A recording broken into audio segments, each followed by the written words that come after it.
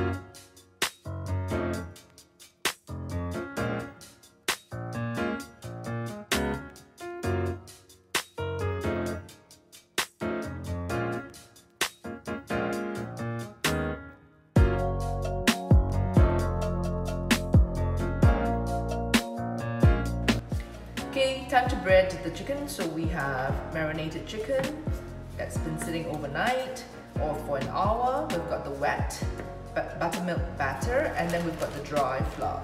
So what we need to do, shake off any liquids, dip in buttermilk mixture, shake that off, put that in.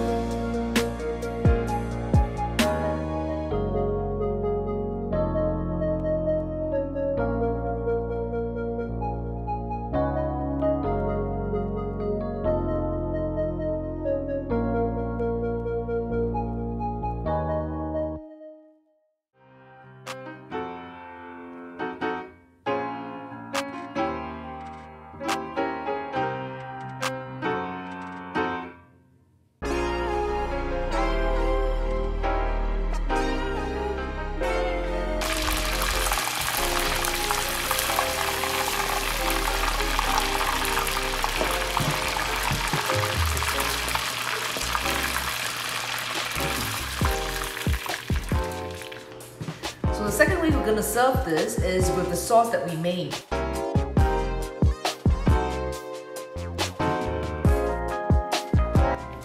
Well, I hope you enjoyed this cooking show, and this is the Asian buttermilk fried chicken sponsored by BC Milk. Done two ways, dry or with a spicy sauce and eaten with a beautiful bowl of fluffy jasmine rice. Thank you very much. Full recipe can be found on bcdairy.ca. This is Chef Regina Lee signing off. Till next time, bye-bye.